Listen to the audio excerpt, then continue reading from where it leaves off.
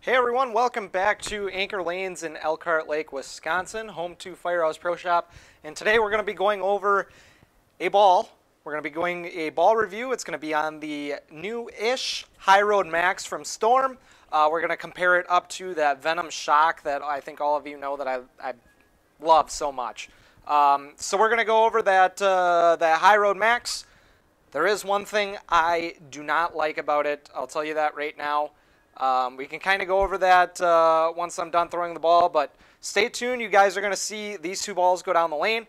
First and foremost, I want to shout out Logo Infusion. The Logo Infusion team is awesome. Head on over to logoinfusion.com or iambowling.com. You can use my promo code down here. It's going to be Firehouse07. It'll save you 20% off your total order. So head on over there, pick you up something nice. I love the shirts. They're fantastic. Also, if you guys could feel free to subscribe, please. I don't want to make it sound like I'm begging, but you know, if you could, I see a lot of you that watch these videos are not subscribed. So if you could do me a favor, hit that subscribe button down there. It's totally free. Also, feel free to like the video as well. So without further ado, I'm gonna take this High Road Max out on the lane. You guys stay tuned.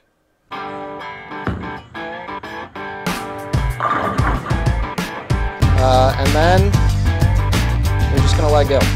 So what you want to do is you want to make the fast fire down here, and we'll draw a line.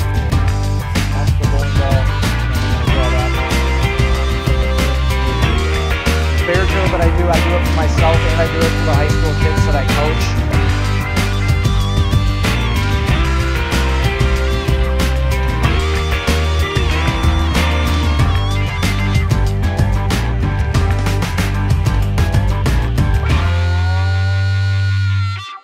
So you see the layout here. Now I did this layout because I wanted it to kind of replace a Brunswick Fearless that I have, and this Fearless is kind of drilled up this way too. So yeah, that's kind of the reason why I did it. It's 70 by 4.5 by 35, and now we will take it out on the lanes.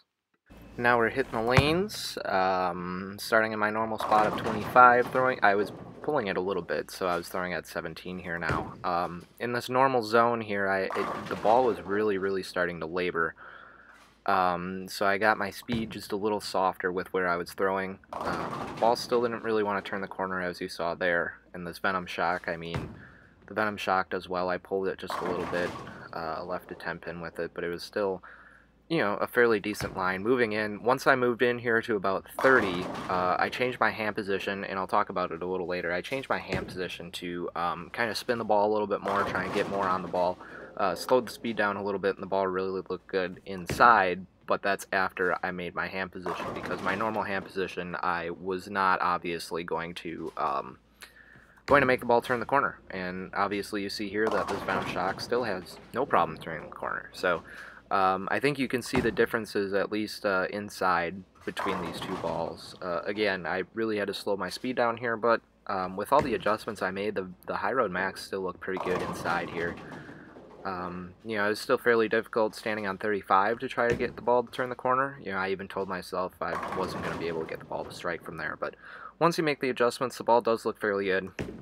Here's that Venom Shock. It still doesn't really have any problem, even though I left a great 8-pin there. It still doesn't really have a problem, you know, kind of turning the corner.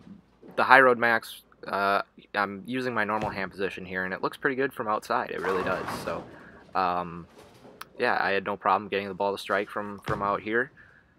Throwing some great shots, having some good pin carry. Now you'll be able to really see the difference here between the Shock and, you know, obviously you can see there that Shock kind of starts up a little earlier and it turns left.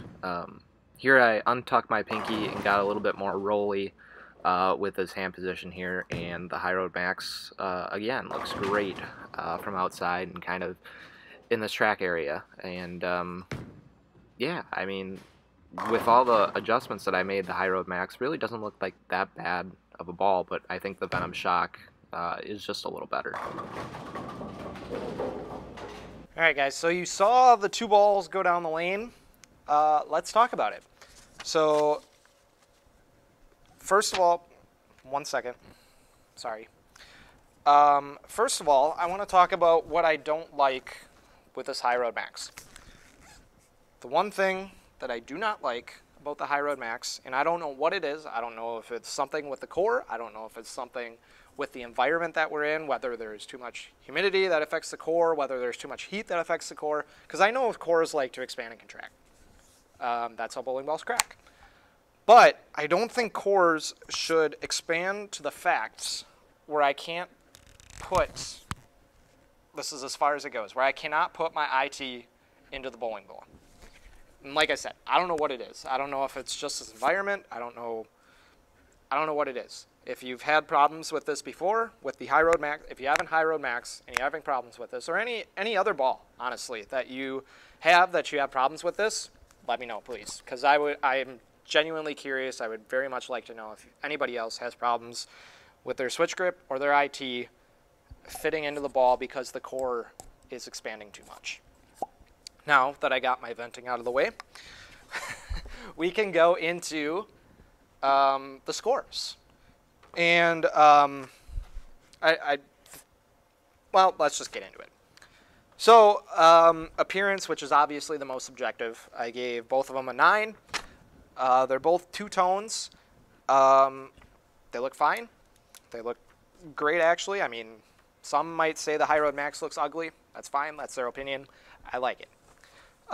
If there was a category for scent, though, the High Road Max would get a -2. I absolutely do not like the sour apple smell. It smells absolutely awful. It makes me want to vomit. I hope they never bring this scent back because it is awful. Now that okay, venting part 2. Now that we got all the venting out of the way, we can move on. Ball motion, I gave the High Road an 8. I gave the Venom Shock a 10. I think the ball motion from the Venom Shock is as good from any ball out there that you are going to see, period. I love the ball motion of the Venom Shock. Pretty much all of the Venoms have had extremely, extremely good ball motion. And I think the Venom is a true benchmark ball. Continuation, I gave the High Road an 8. I gave the Venom a 9.5. And continuation kind of piggybacks off of ball motion. The better the ball motion is, I think, the more continuation and the better continuation you're going to get. I gave both of them an 8 because the High Road is just a little bit flat on the back end. Now, this got better. Ball motion and continuation both got better when I started getting around the ball a little bit more, kind of started spinning it a little bit. Now, when I say spin it, I don't mean spinning it like a top. I mean, like, I tried to get as much as I could with my fingers in the ball. I actually changed my hand position before I threw the ball. I kind of contorted it and got it a little on the side of the ball rather than kind of up the back like this. So anyways, if you spin the ball, I think the ball motion is going to be better. If you're kind of in the middle, average, it might not be the best. Venom, I gave a 9.5, like I said. Pin carry, I gave the High Road an 8. I gave the Venom a 9. Pin carry with the Venom has always been good. It's always going to be good with a benchmark ball. Pin carry kind of connected with the continuation. I leave a lot of 10 pins with the High Road. It might be drilling. That's fair.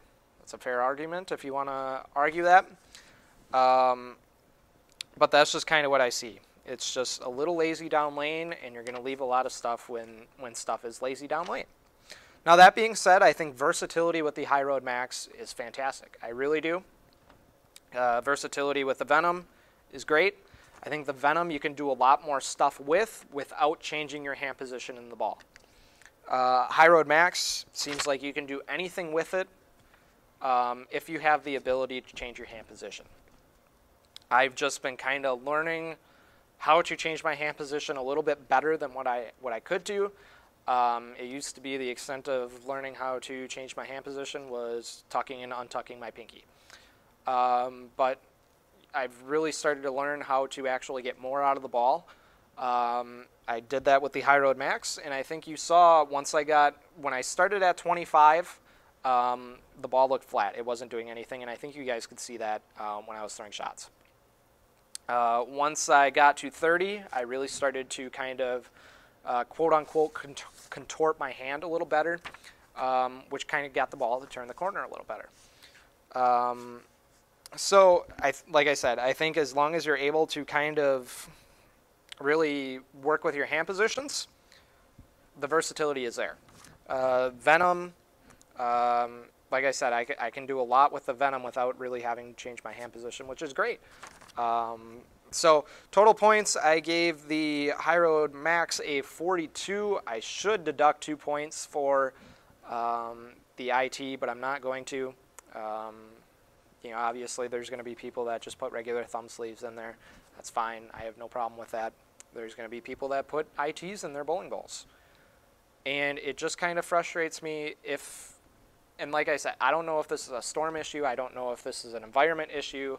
Obviously, it is getting warmer. It's becoming summer outside. But the part that frustrates me is, what if I go to a tournament, I need this ball, and I can't have it because I can't put my thumb grip in? And that's the part that's a little frustrating. Anyways, I should deduct 2 points, but I'm not going to. I gave the High Road a total of 42.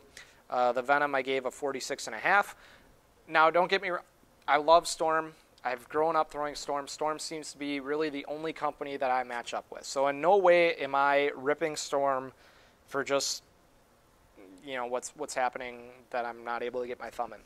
And people are going to say, well, why don't you just bevel it out or, you know, put a bevel sander in there? I've done it twice. It still doesn't work. Next time I use it, it's still as tight as what it is right now. So I don't know what the issue is. If you have any insight, like I said, make sure you drop a comment down below because I would really like to know what's going on with this.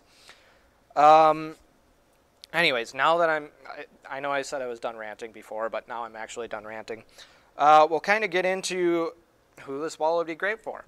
And I think it would be great for people who, you know, two-handers. I think this ball would be great. I bowled next to a kid during my regional this weekend, and he used the High Road Max the entire qualifying block, which was 7 games, and he bowled absolutely fantastic with it. So I think people, higher rev players, are going to love the High Road Max. And I think that you guys saw once I got straighter, the High Road Max looked great as well. So I think if you're playing straighter, High Road Max is a good option. I think if you have a little bit more hand and play inside a little bit more, High Road Max is also a good option. If you have a lot of hand, the High Road Max is a good option. I'm not saying the High Road Max is a bad ball by any means. I don't exactly match up to it as well as I would kind of hope, but that's okay. For your typical league bowler, I would say there's better balls out there. And that one of them is definitely the Venom Shock. So that's all I'm going to get into. That pretty much kind of concludes the video. Like I said before, make sure you like, subscribe. The more likes and subscriptions that I get, the more videos that I'm going to do because I see people enjoy them and they love them. I had someone comment the other day that he was deciding between 2 of the balls that I did a review on, and hopefully that helped them make a decision, which is great because that's the reason I'm doing these. I'm doing this. I'm being completely honest with you guys for what I see. Like I said, I love Storm. I love almost every single ball they put out. The High Road might not match up with me, and that's okay. I'm not going to match up with every single ball that comes out of Utah, and I haven't matched up with every single Motiv I've drilled up either. So the Venom Shock is a great ball. It's a benchmark ball. I think if you don't have one, you should probably get one. High Road Max might be great for tournaments. I bowled on a tournament a couple weeks ago. It was a 37 or 36 foot pattern. I wish I brought along the High Road Max because I think I would have had a really good look. So I might mess with the surface a little bit on the High Road Max. I might bring it down a little bit more, try and get it to read a little earlier. Again, might have something with the drilling. So I think if I mess with the surface, the High Road Max might be better. But this is still box surface. It's kind of lane shined a little bit, which might have a little more something to do with it. But that's the High Road Max review. It was compared up against the Venom Shock. My honest opinion, I like the Venom Shock better. So that being said, that concludes today's video. Again, make sure you like and subscribe. I'm going to do a video hopefully within the next week or two, I did my first PBA regional. I'll kind of give you my takeaways from that regional. I'll do a video on that, what I was impressed with, and that sort of thing. So I'll kind of break down the weekend, and we can kind of talk about that. So that being said, I know I've done an outro about 3 times here, but I promise this is the last one. Thank you guys for watching, and we'll see you in the next video.